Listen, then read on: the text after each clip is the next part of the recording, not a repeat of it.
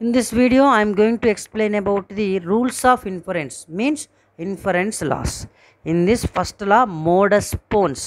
అంటే modus Ponce అంటే ఏంటి, ఎలా సింప్లిఫై చేసిన తర్వాత ఏ ఆన్సర్ ఇస్తుంది, వేటిని సింప్లిఫై చేస్తుంది నేర్చుకోవాలి. సో ఇక్కడ పీ దెన్ క్యూ అని ఇచ్చాడు, ఒక రెండు స్టేట్మెంట్ని సో యారో మార్క్తో కంబైన్ చేసి ఒక స్టేట్మెంట్ ఇచ్చాడు. సో అదేవిధంగా ఈ రెండు స్టేట్మెంట్లలో ఒక స్టేట్మెంట్ విడిగా ఇచ్చాడు. సో ఇలా కామా పెట్టి P then queue comma P ఇచ్చినా లేకుండా సో దీన్నే పీ దెన్ క్యూ అని పెట్టి మధ్యలో ఇంటర్సెక్షన్ పీ ఇచ్చిన మోడస్ పోన్స్ ఎలా సింప్లిఫై చేయమని అడుగుతున్నాడంటే ఈ పీ దెన్ క్యూని ఫస్ట్ స్టెప్లో రాసి సో పీ అనే దాన్ని కింద రాసుకున్న తర్వాత సో ఇక్కడ అబ్జర్వ్ చేయమన్నాడు. ఇక్కడ ఏం అబ్జర్వ్ చేయాలి, సో పీ దెన్ క్యూ ఇది కంబైన్ స్టేట్మెంట్, ఇఫ్ దెన్ ద్వారా కంబైన్ చేసినట్టు టూ స్టేట్మెంట్, అంటే ఇది జరిగితే ఇది జరుగుతుంది అని మీనింగ్. సో ఇలా జరిగినప్పుడు ఫస్ట్ స్టేట్మెంట్ కింద సేమ్ ఇంకోటి ఇచ్చింది, కామాలో కామా పెట్టి ఇంకొక స్టేట్మెంట్ ఇచ్చాడు, ఫస్ట్ స్టేట్మెంటే ఇచ్చాడు. అది ఇలా ఉన్నప్పుడు యారో మార్క్ ఇలా ఉంది పీ దెన్కి ఉన్నప్పుడు ఈ రెండు ఫస్ట్ స్టేట్మెంట్ క్యాన్సిల్ అయిపోయి ఫైనల్ ఆన్సర్ క్యూగా రాసుకోవాలి. ఇది ఇన్ఫరెన్స్లో సింప్లిఫికేషన్కి యూజ్ చేస్తాం. సో ఇది మోడస్ పోన్స్ అంటే ఇలా ఉన్నప్పుడు పీ దెన్కి ఉండి మళ్ళీ పీ కింద ఉన్నప్పుడు కామా రూపంలో కానీ ఇంటర్సెక్షన్లో ఉన్నప్పుడు ఇలా రాసుకోవాలి, ఒకదాని కింద రాసుకొని ఇలా క్యాన్సిల్ చేసుకొని క్యూ రాయాలి. నెక్స్ట్ వచ్చి మోడస్ టోలెన్స్. ఈ రూల్స్ ఎలా చెప్తున్నాడు, పీ దెన్ క్యూ ఇవ్వాలి, నెగేషన్ క్యూ అంటే సెకండ్ స్టేట్మెంట్ యొక్క ఆపోజిట్ స్టేట్మెంట్ ఇవ్వాలి. ఇలాంటి ఈ రెండు స్టేట్మెంట్స్ ఇలా ఇచ్చినప్పుడు కామా రూపంలో ఇచ్చినా లేకపోతే బ్రాకెట్లు పెట్టి ఇట్లా ఇంటర్సెక్షన్ తోటి ఈ సెకండ్ స్టేట్మెంట్ యొక్క ఆపోజిట్ స్టేట్మెంట్ ఇచ్చిన నెగేషన్ క్యూ, సెకండ్ స్టేట్మెంట్ అనేది క్యూ కదా, దీని నెగేషన్ క్యూ అంటే సెకండ్ స్టేట్మెంట్ యొక్క ఆపోజిట్ ఇలా ఇచ్చినా కానీ దాన్ని ఎలా చేయాలి, పీ దెన్ క్యూ ఫస్ట్ తీసుకోవాలి, నెగేషన్ క్యూని నెక్స్ట్ స్టెప్లో స్టార్టింగ్ దెన్ పీ కింద రాయాలి, నెగేషన్ క్యూ ఇటువైపు రాయకూడదు, రాంగ్.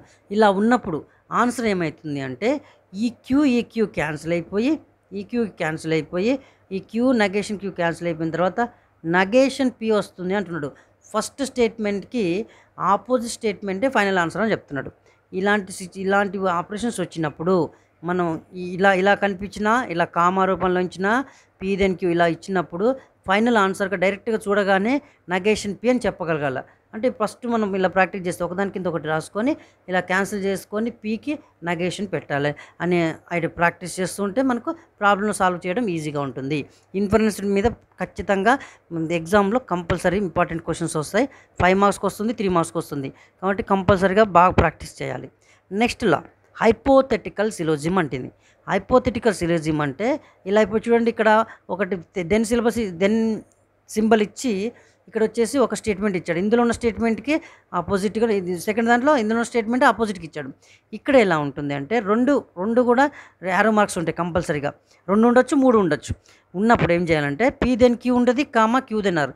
దీన్ని ఎలా ఇలా ఇవ్వచ్చు, ఇట్లా బ్రాకెట్లో పెట్టుకొని ఇంటర్సెక్షన్ పెట్టి ఇచ్చిన దీన్ని ఎలా సింప్లిఫై చేయమంటున్నాడు, ఈ కేసులో కానీ ఈ కేసులో కామా పెట్టి ఇచ్చిన ఇలానే సింప్లిఫై చేయాలి. ఇలా పెట్టిన మధ్యలో 2 స్టేట్మెంట్ యారో మార్కులు ఉన్న 2 స్టేట్మెంట్ మధ్యలో ఇంటర్సెక్షన్ పెట్టినా ఒకదాని కింద ఒకటి రాసుకోవాలి. రాసుకున్న తర్వాత దీన్ని ఎలా సింప్లిఫై చేస్తుందంటే ఈ 2 స్టేట్మెంట్ కనుక ఇది కంబైన్ స్టేట్మెంట్, ఇది కంబైన్ స్టేట్మెంట్, ఇది ఇఫ్ దెన్ యూజ్ చేసింది, ఇది ఇఫ్ దెన్ యూజ్ చేసింది.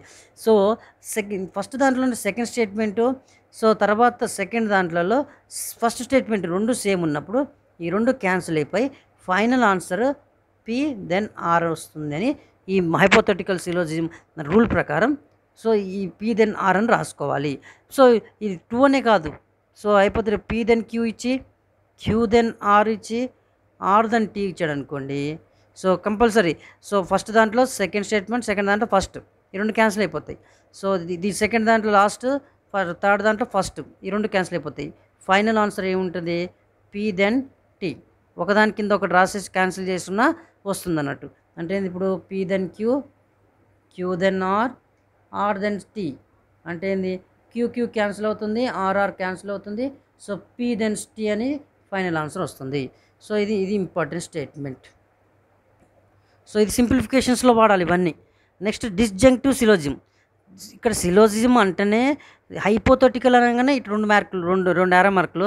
సిలోజిజం అంటే రెండు సేమ్ టైప్ ఉన్నాయి కాబట్టి ఒకదాని కింద ఒకటి రాసి సింప్లిఫై చేయాలని అర్థం. డిస్జంక్టివ్ సిలోజిజం అంటే డిస్జంక్టివ్ ఖచ్చితంగా సింబల్ ఉంటుంది. డిస్జంక్టివ్ సింబల్ అంటే చెప్తా వి అంటే 2 స్టేట్మెంట్ల మధ్య డిస్జంక్టివ్తో మనం సింబల్ పెట్టి రాస్తే అది డిస్జంక్టివ్ వస్తుంది. సిలోజిజం అంటే సో ఈ రెండింటి మధ్యలో మళ్ళీ ఇంటర్సెక్షన్ పెట్టడమే. సిలోజిమ్ వచ్చింది అంటే ఇంటర్సెక్షనే పెట్టాలి. సిలోజిమ్ వచ్చినా మోడస్ టోలెన్స్కైనా మోడస్ పోన్స్కైనా 2 స్టేట్మెంట్ల మధ్య ఇంటర్సెక్షనే పెట్టాలి. సో అది ఫస్ట్ స్టేట్మెంట్ బ్రాకెట్ పెట్టుకోవాలి. ఒకవేళ సెకండ్ దాంట్లో కూడా 2 స్టేట్మెంట్ ఉంటే బ్రాకెట్ పెట్టుకోవాలి. ఒకటే స్టేట్మెంట్ ఉంటే బ్రాకెట్ అవసరం లేదు.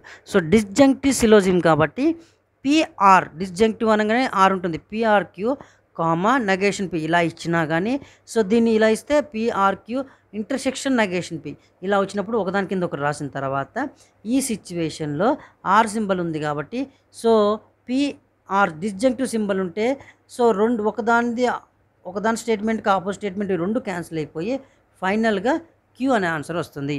ఇక్కడికి చూడండి. ఇక్కడ ఏంటంటే ఇక్కడ దెన్ సింబల్ ఉంది, ఇక్కడ ఆర్ సింబల్ ఉంది. అది డిఫరెన్స్. ఇక్కడ మోడస్ టోలెన్స్లో ఇక్కడ దెన్ సింబల్, ఇక్కడ ఆర్ సింబల్ ఉంది. సో దెన్ సింబల్తో పాటు ఇక్కడున్న స్టేట్మెంట్కి ఆపోజిట్ ఉంది.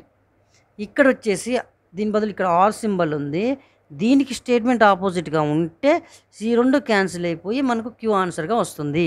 ఇవన్నీ కూడా సింప్లిఫికేషన్లో యూజ్ చేయాలి. నెక్స్ట్ వీడియోలో ఇంకా 4 రూల్స్ ఉన్నాయి, వాటి గురించి నేర్చుకుందాం. Thank you.